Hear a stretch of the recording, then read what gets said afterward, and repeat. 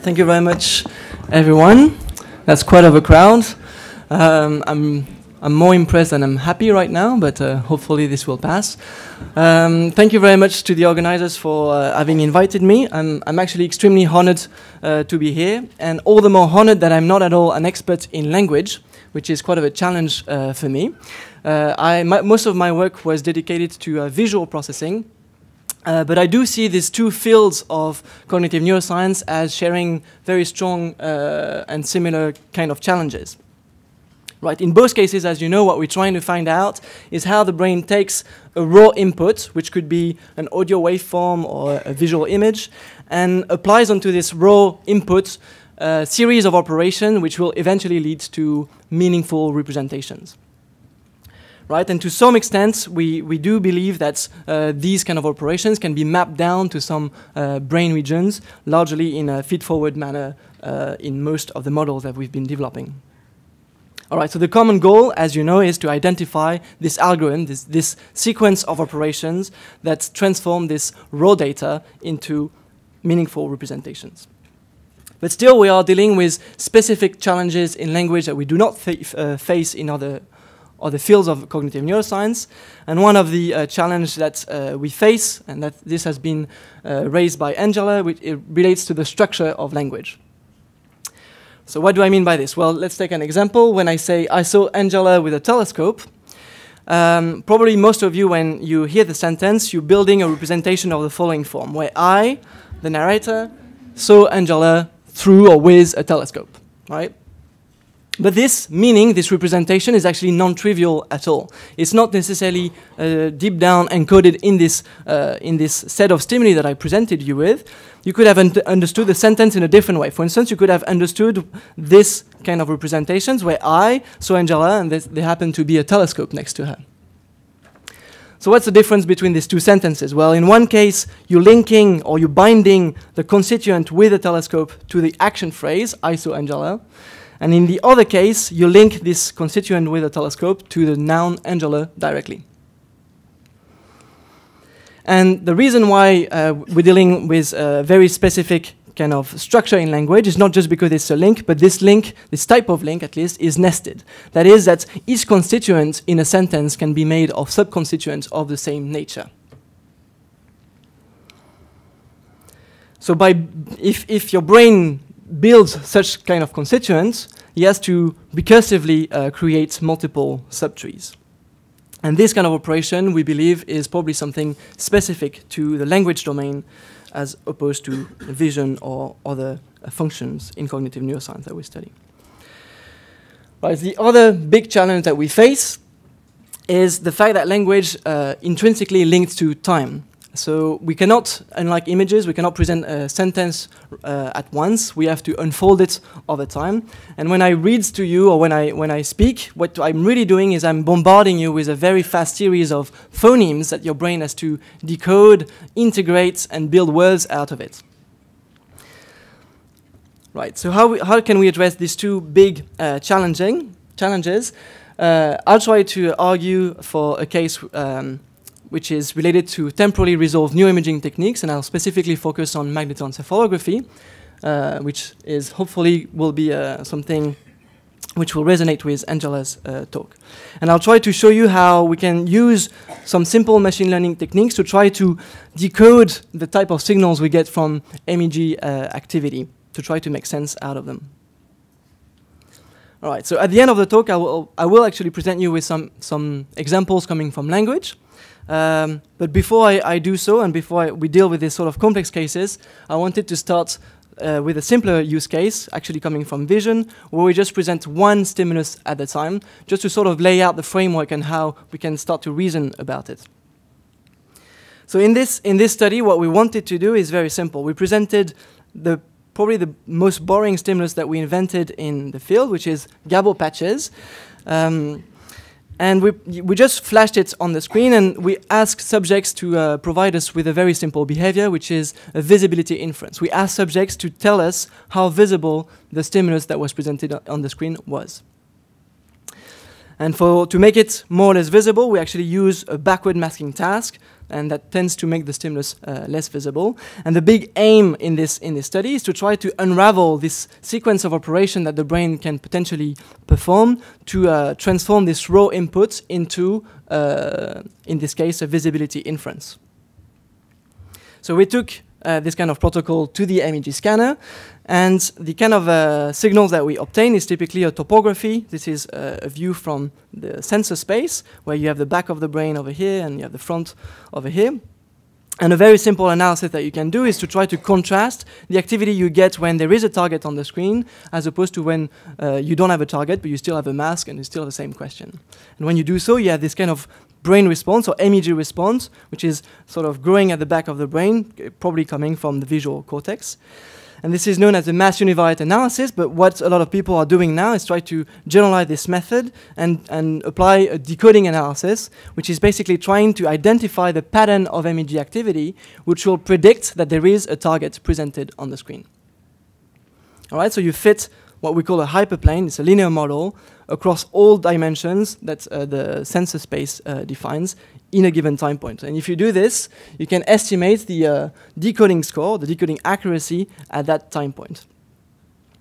Then you can fit a different classifier at a different time point. So you try to extract a different MEG pattern. Again, you get a different score. And if you do this systematically, you can basically estimate a decoding score over time. Right? Very simple. So in this case, this is a binary classification. Is there a target on the screen, yes or no? But this linear modeling approach is very generic. We can try to apply it to decode, for instance, the orientation of the grating that was on the screen. We can also decode the contrast of the stimulus, its spatial frequency, its phase. We can also decode the visibility decisions reported by the subjects. And in fact, in this task, the protocol was slightly more complex. We had multiple stimuli. And the main point of this figure is really to try to convince you that MEG signals are extremely rich and that we can track and decode many representations at once in parallel using these simple decoding techniques. But still, this decoding approach to MEG or temporally resolved neuroimaging techniques is limited. And the reason for which it's limited is because it doesn't actually tell us the algorithm or the set of operations that were applied onto the neural representations. So what do I mean by this? It's a bit dense. So let's take an example. These are three architectures, three computational architectures that you can think of as different algorithms or as different types of neural systems. And each of them encodes the informations in different ways. So for instance, you can imagine that we flash a visual stimulus onto the eye, and perhaps the information is propagated from the retina directly to the early visual cortex, and the early visual cortex would maintain the information over there and do not do anything with it. One type of architecture, which we call sustain in this case. Well, this is very different from a feed-forward neural network, where the information is propagating from one processing stage to the next, or from one area to the next, in a transient manner. And again, this is very different from a recurrent system, where the activity is sort of spinning around or iterating multiple times in a small number of processing stages. And the issue that we face is that each of these architectures are actually compatible with this decoding score all the time, because we fitted a classifier at each time point separately. So as long as there is a coding activity, we would be able to decode information from these MEG signals. But what we can do is try to see whether the classifier trained at one time point is able to generalize to other time samples.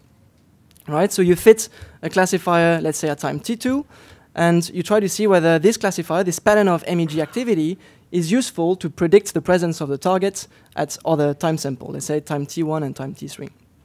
And if you do this systematically, you end up with what we call a temporal generalization matrix, which is defined as the following. On the y-axis, you have the training time, and on the x-axis, you have testing time, and the value codes for the decoding performance. And this is a very useful kind of analysis, because now the temporal generalization matrix that you obtain for each network is very specific. So in this case, let's take the example of the feed-forward network. You end up with a diagonal temporal generalization matrix, because if you train a classifier at one time point, you're basically looking at one pattern of activity, and therefore this classifier will not be able to cross-generalize to other time samples. And if you train the classifier at a different time point, you will also not be able to generalize to other time samples. You're only targeting one processing stage at the time, and each of them is transient. Right, in the case where the stimulus or the representation is maintained in a given region or in a given processing stage, you end up with a square matrix because you're basically looking at the same pattern of activity across all time samples. And again, I'll let you sort of imagine how you can generalize this approach to any kind of network and see how you end up with specific temporal generalization matrices. Right, so what is actually great with this kind of data is that they can be thought as neural network. And I think Daniel Bassett will probably talk to us about it later on. So these temporal generalization matrices can be thought as network, and therefore we can plot them as network. In other words, we have an analysis that directly takes the MEG signals and reconstructs the network that corresponds to the algorithm that we're trying to look for. So does this work? Well, let's try to see what we ended up with our data. Again, we were trying to predict the presence of the target. Very simple stimulus on the screen. This is a decoding score that we obtain. And this is a temporal generalization matrix that we estimate that we can plot in the following way, where each of the dots corresponds to a processing stage or a classifier. And we can now unfold it over time, see when each processing stage is activated. And you'll see that the activity is very fastly propagating in the network early on, and later on it's much more sustained, but still continues to unfold across multiple processing stages. All right, so in other words, as I said, we have a simple analysis that uncovers the hierarchy of visual processing stages directly from temporally resolved neuroimaging. So I actually introduce you to two concepts in computation or architectures of computations, which is the concept of parallel processing, the idea that we can decode multiple representations at once, and the idea of hierarchies, which is this idea that each representation can be changed in a sequential manner over time.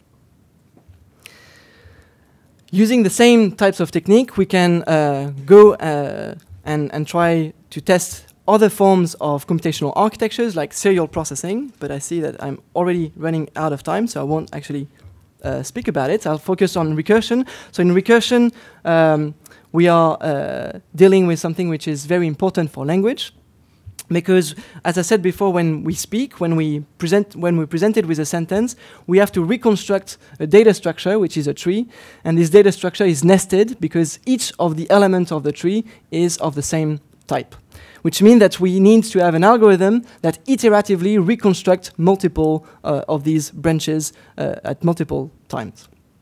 So how do we do this? Well, there exist parsers coming from computational linguistics that tells us potential predictions on how the brain could construct such a tree. So this is an animation of such a parser. In this case, this is a bottom-up parser, where you have two main elements or two main operations. One is in blue, this is called the stack, and one is in red, this is called the merge operation that Angela mentioned. And the idea is that basically you have to listen to multiple words in sequence, and as long as you cannot bind them or merge them together, you have to put them in a stack. So in other words, we have an algorithm or we have a model that tells us what kind of operation should the brain be doing if you were to implement this kind of operations. So in other words, what we can do is we can use these models to try to predict MEG activity. We can use these models as regressors. And just to try to convince you that this is something that may work, I'll just show you some preliminary evidence from a single subject that we recorded last week. The task was very simple. Subjects were presented to natural stories, and we knew everything about the audio content, so we could try to see whether we could decode phonemes from the MEG signals, and we could. We can also try to decode the type of word that was presented, whether it was a noun, a determinant, a verb, and so forth. But importantly, we could try to see whether we could decode the operations that are predicted by the syntactical parsers, and we can also do this with MEG analysis. And now we're in a great situation because we can really track the unfolding of multiple processing stages using this simple technique. And potentially we can start to use them to answer deep questions in linguistics. And I'll just mention one of them. In the case of the sentence that I presented you with, I described the syntax with this kind of tree, which is in linguistics known as a context-free grammar kind of syntax. But there exist many debates in the field of linguistics on how we should describe the structure of language. There exist multiple types of representations that have been put forward. And I think now with neuroimaging techniques, we can start to try to provide new answers to these long-lasting debates and see whether the brain actually implements this kind of structures and this kind of algorithm. And perhaps one of the most exciting directions on that matter comes from the development in machine learning, where a lot of people are developing models that are not necessarily bounded to the questions of linguistics, but still make very strong predictions on how you should combine words together to generate meaning, and we could potentially use them as potential regressors to explain brain activity. Right, I'll just finish with this. I hope I convince you that this is a great framework with which we can try to unravel the computations or the algorithm of language processing and more generally of human cognitions. And I will just make a small advertisement to say that if you want to try these analyses, they're actually implemented in open source packages. They're very easy to try with your EEG or your MEG or ECOG data. And I'll just finish with thanking my collaborators and you for your attention.